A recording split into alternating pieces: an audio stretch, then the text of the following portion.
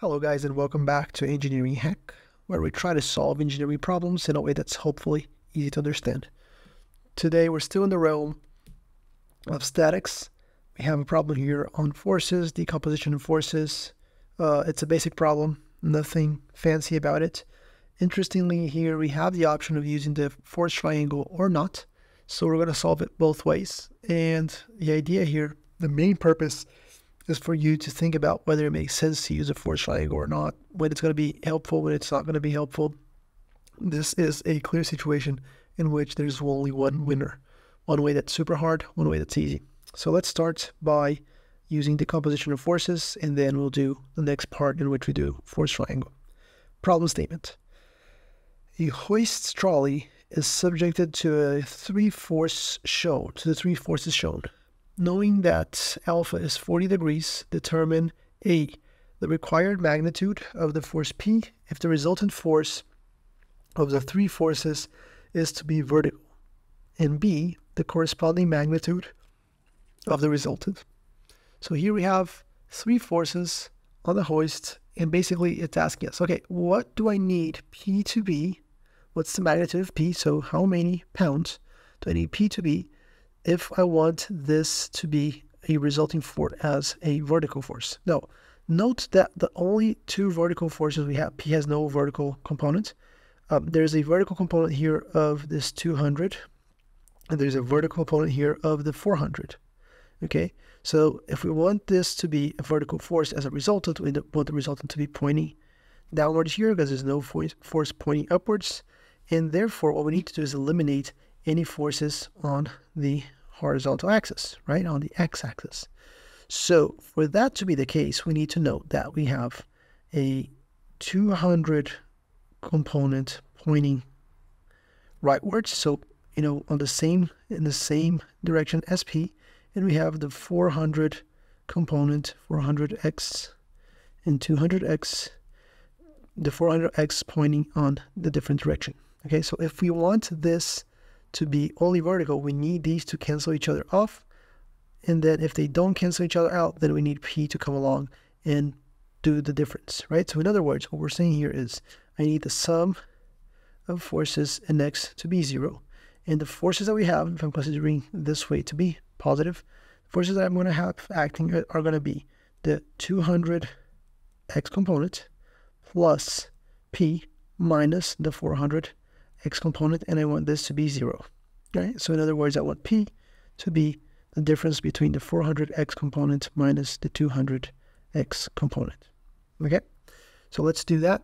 And to do that, it's going to be super simple. All I'm going to do is I'm going to get rid of this. All I'm going to do is create triangles here to decompose the forces. So I'm going to have my 200 over here, and I'm going to decompose this into 2. This is going to be 200 pounds. Let me grab this. We put it down here. Let me note that this angle here is 40, right? Alpha is 40, so 40 degrees. And I'm going to do exactly the same thing here. I'm going to do. And note I'm just making it a bit larger so that's easier for us to follow along. A bit larger than the drawing. So here's my 400. And here you are. So this is 400 over here. This is also going to be 40 degrees by angle. And here we have it. So here we have our two triangles. Okay. And what I'm looking for here is the vertical component of the 200, the vertical component of the 400, the horizontal component of the 400, and the horizontal component of the 200. And how do I go about getting this? Well, simple trigonometry, right? So I have the 40 here. I know the sine is the opposite hypotenuse, so this is going to be super easy. Sine of 40 degrees will be equal to let's give this a better name. Let's call this one here A, and this one here B. So this is going to be my force AX, and here I'm going to have my force AY. Okay, so sine of 40 will be force X over the 200. Right, so force AX divided by 200 pounds. So note the only unknown here is really the force AX. So we can solve for that.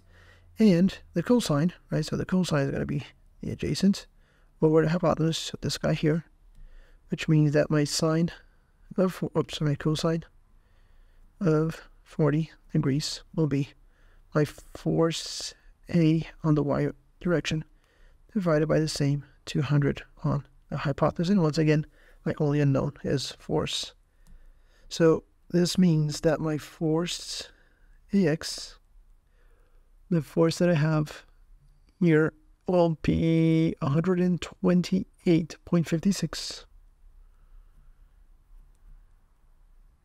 pounds, obviously, in the same unit. I'm just multiplying by a ratio, which is my sine of 40. And here on the cosine, I have 153.21. 153.21 pounds. All right. Note the following. These are decompositions of the original 200 force. So these have to be smaller. Always going to be multiplying by a number between 0 and 1. Therefore, they have to be smaller. If you're doing this and you find a larger number, you did it incorrectly. It's a simple math mistake, but you know it, right? You look at the result like, oops, that cannot be right. I want to check on it, and you know it, and you go back and you fix it, okay? So remember what you're doing so that you don't do these silly things. Okay, so now I have the two decomposition of the forces there. I'm going to do exactly the same thing over here.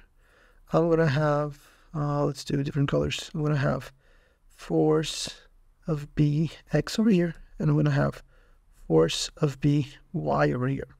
And here I have the sine of 40 was going to be By hypotenuse, which is my 400. Okay, so Fby, sine of 40 degrees is equal to Fby divided by 400 pounds, which means that force B on the y direction is 257.12.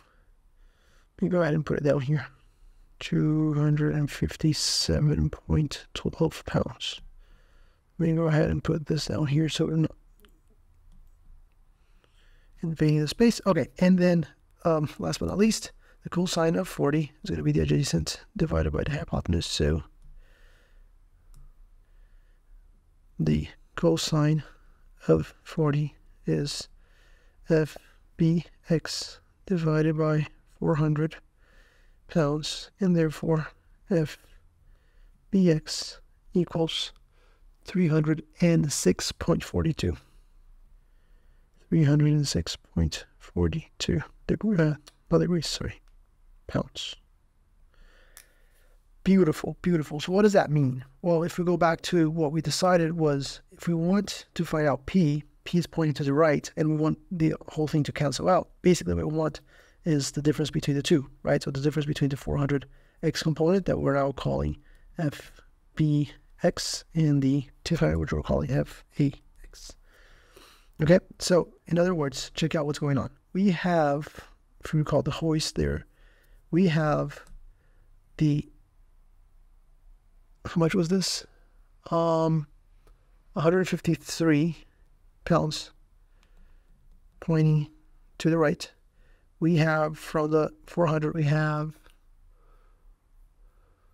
128 pointing to the right, and we have 306 pointing to the left. Okay, so you can see that between these two, this one wins, and it's going to win by 170-ish. So if we do the resultant here, it's going to be this way, 170-ish, and that's kind of what we need P to be, right? We need P to be exactly that, so that if P comes along, then it cancels out this resultant, and the resultant becomes 0. And that's exactly what we came up with. We said, okay, P needs to be the difference between my Fbx and my Fax, which happened to be 306.42 minus 100 and, what was the other one? 28. Or wait, 56.56, and therefore P is equal to 177.86 pounds. All right, beautiful. So just decompose the forces, and then we found out what P needs to be so that the resultant is 0 on the X direction. So then we go into part B, which asks us, okay, what is then the corresponding magnitude of the resultant, right? Because we just canceled whatever was on the horizontal direction, and therefore now we know the only thing that are acting here are the components downwards, right? And they're both in the same direction, they're both downwards, both the 400 and 200, so they're going to help each other out, sum instead of subtract. And basically the resultant force is just going to be the sum of this guy plus this guy. Okay, so the resultant force, which is vertical because we made it so, it's just going to be Fay plus Fby.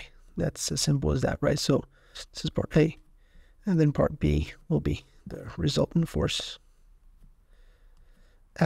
Happens to be the sum of the y because we made it so, and it will be the 257, which is the one that comes in from B, 0.12, plus 153, which is coming from A, 21.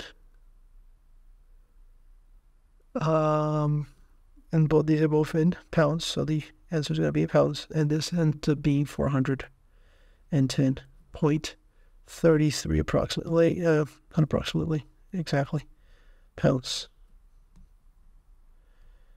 And there you go. That's our part P. All right. So, like I said, the whole thing here is around these guys, right? Force decomposition. This is super useful. It's going to be used many, many times in statics. It's going to be used many, many times afterwards in dynamics when you start doing more complex problems. We can solve this using the force triangle. Okay, and we'll then do that. We'll create a force triangle here.